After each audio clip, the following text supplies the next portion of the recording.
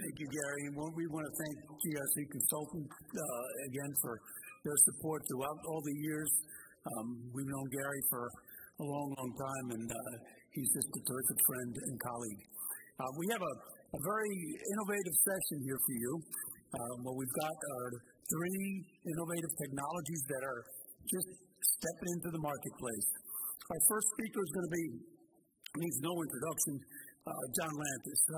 I've known John for 35 years. He's a vascular surgeon. He's a professor and vice chairman of the surgery department at Mount Sinai in New York City. He's a football player. He's a terrific guy, a wonderful speaker, and he'll be our first speaker.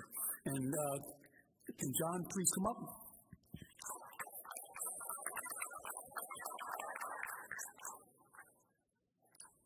Thank you, Oscar, very much. I always am humbled to be here. I look at you guys as the brains and I'm the muscle. And that's basically what I provide. That's what we're talking about today.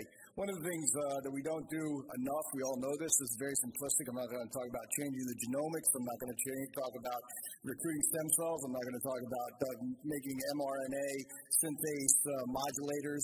None of that. I'm going to be like, let's remove the junk that's on the wounds that don't allow the wounds to do well. Greg's going to talk later about what that junk is.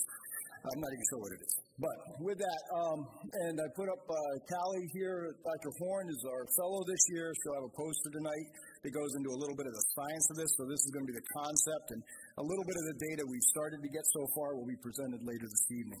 And I do not want to steal her thunder. So, the device purpose we're talking about here is a tool, if you will, that potentially could make debridement easier, cleaning easier for not just the experts who might be here in the audience, but also home care providers, other people, folks with differing skill sets, and try to modulate or improve the number of patients who also have access to this, because this technology has the potential to decrease the pain of mechanical or touching the patient debridement, if you will.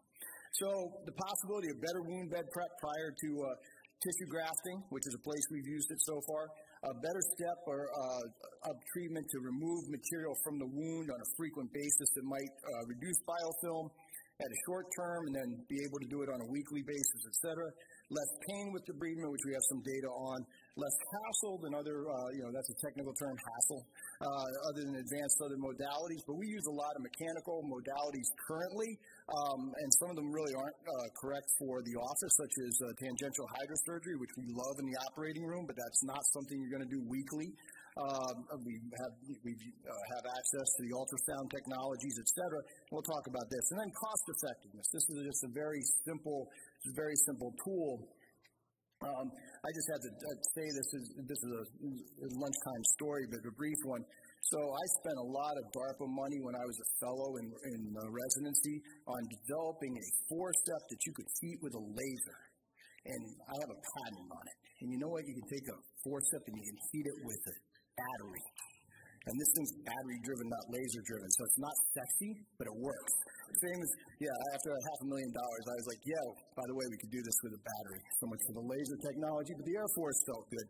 Anyway, the idea, the innovation, as Gary pointed out, he works with a lot of companies, and you're going to hear more stuff in the next hour in regards to innovative technologies, things that are maybe out of the box or different from the box. One of the issues with mechanical debriding modalities we have now, they're actually relatively expensive. And there's not a great reimbursement strategy to increase your reimbursement for debriding. So your $4 curette or your reusable curette might be the most cost-effective thing for you, but it might not be the best thing to use. So idea here would be to have a low-cost idea. Very easy cleanup. You don't want to have a room down when, we've talked about busy clinics a little bit here. You've heard some Healogics and about their volume. You can only imagine day-to-day in a clinic, you don't have time for a room to be down for 30 minutes to clean it or do something or prep a tool, et cetera. No excess material. You're not going to create a lot of environmental hazard by having all these things you have to throw out. Then we all know that the modalities for debridement that we currently have don't really address pain as an issue. And the issues of topical anesthetic might be something we can talk about in the future, but I won't bring that up too much now. And then the idea here is that more people could do debridement, or more patients who right now don't allow you to debride because of pain once they've experienced this, we actually have anecdotal stuff, and again, Dr. Horn will talk about this evening a bit, that we have patients who don't usually allow debridement who now, because we're using this tool, actually allow us to debride with that tool.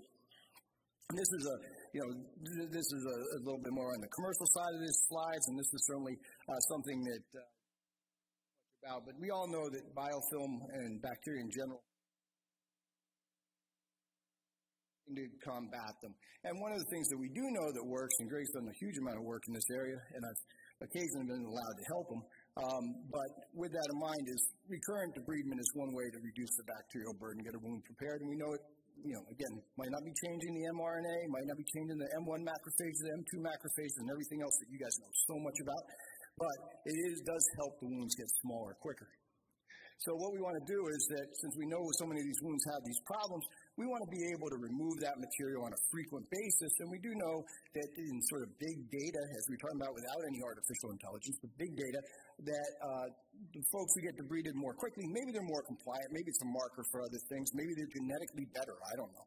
But if you debride them quicker or more frequently, they often get better faster. So the general premise here is more aggressive removal of biofilm. We know these are 3D structures that require mechanical debridement. They regrow quickly, and you want to do this serially. You need to have some method. So this tool, and we haven't really used it this way, but we'll talk about the tool in a second, but the tool also has maybe the ability to have a cleansing head and a debriding head, sort of different modalities. It's sort of like if you have a soft toothbrush versus a hard toothbrush to some degree. What type of tool are you going to use? And there might be settings where home care and other people, folks in a nursing home, et cetera, could use one of the lesser tools, but get some benefit out of that as well. Yet to be fully determined. So here we see what we have on your left-hand side. The things that we sort of have in the office available to us at the moment. The XSONX 1, Sanuwave, the Ultramist, which Ultramist has a huge amount of data. I have to just probably say that. It's impressive if you actually do a data review on these technologies. They did a lot of work on this, whether you use it or not. And then the stuff we use standardly on the right-hand side, the sharp excisional debridement, which is handy to have, usually causes some amount of pain. You have to worry about hemostasis, et cetera. But these are sort of our current options. And I did not put, first it's just not here because it's not an office-based modality that you're going to have available to you.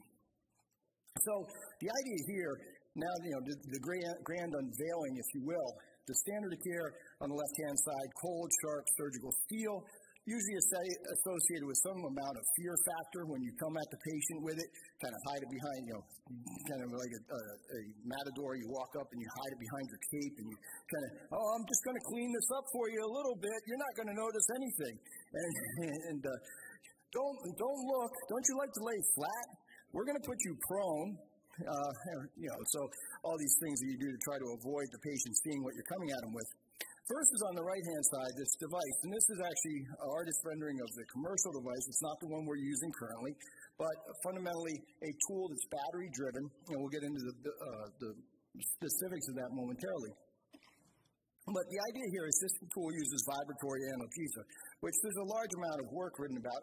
And certainly in medical school, I always thought that this was a gate hypothesis of pain. And, you sprain your ankle and you rub your knee and your foot feels better because you're distracting yourself, et cetera. Well, this paper shows that that's probably not the case. This stuff is all actually cortically mediated. But there's a bunch of research that shows that with vibration, some of the pressure and other sensations that you might feel that you associate with pain are modulated. So the idea here is that having a subsonic frequency that this device is modulating back and forth, not only are you able to potentially distract the tissue and change the biofilm adhesion, but you decrease the actual pain that the patient experiences. And they're more readily available to have you debride them again and again. So, handheld, cordless device, sub-ultrasonic frequency, will eventually work on two AAA batteries. Therefore, it will be able to pass the FDA cleansing and reprocessing validation process, which is a fairly lengthy process and has to have a cleansing and a sterilization process. I'm not going to go deep into that, but it's going to be designed to do that. And at the moment, we'll have 3 different heads. The current iteration looks like what we have on the right-hand side, and this is what we've been using in the clinic. It has got a sleeve on it that you throw out, the head you throw out, and that head is hard plastic with a curette on the end of it, so you can do curettage, sharp curettage for billing purposes. And the rendition of the commercially available product is over here. The current product has a rechargeable battery that's nice in the clinic, but that's going to change in design due to the cleansing and reprocessing stuff.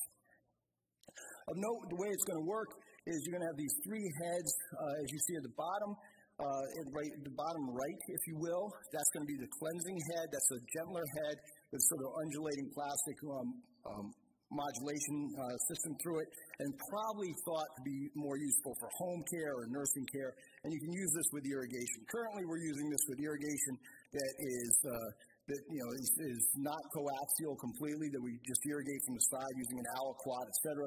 But these can be built to put a syringe directly on the back. Then there's a small head for those smaller wounds with a fairly aggressive plastic, and we've done some work with Dr. Farrell, who's developing this and who has put this in the market, looking at the metal heads versus the plastic heads, and we've actually found the plastic head to be very useful, and you don't need the metal component of that head. So you have the small head and the large heads, as will be commercialized. And this gives you an idea of the scrubbing head and what it looks like.